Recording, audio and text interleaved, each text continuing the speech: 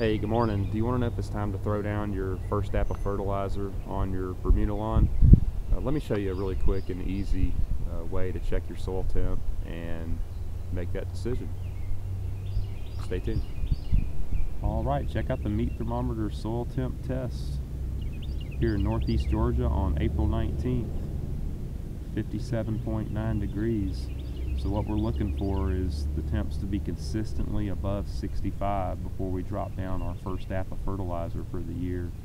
So I'm going to keep checking here in the next few weeks. I think we'll end up getting to that mark consistently. We have been well over 65, but we're not quite yet there yet consistently.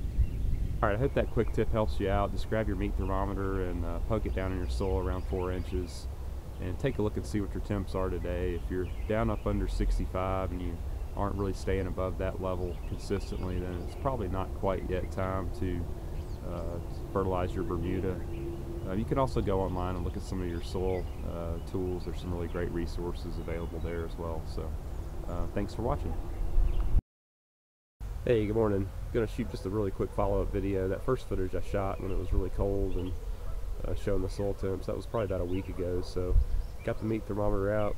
Let's do a quick update a week later and see, are the soil temps up above 65 degrees, and is it getting close to time to fertilize? You can see the lawn behind me. I'm thinking, based on the green up, that it's probably getting pretty close. So let's check it out.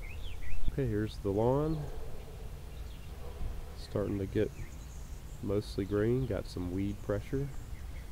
We'll be spraying those later this week. But let's go out here where I checked the soil temp before, and let's give it a poke with the meat thermometer and see what we're looking at. Alright.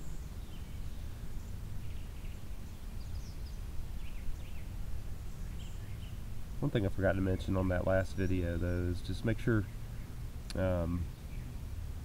when you're using a thermometer, you get an instant read thermometer though. One of those standard meat thermometers won't work for you unless you leave it in there for a long time. So do make sure you get an instant read thermometer. So you can see the soil temp 66.5 degrees. That's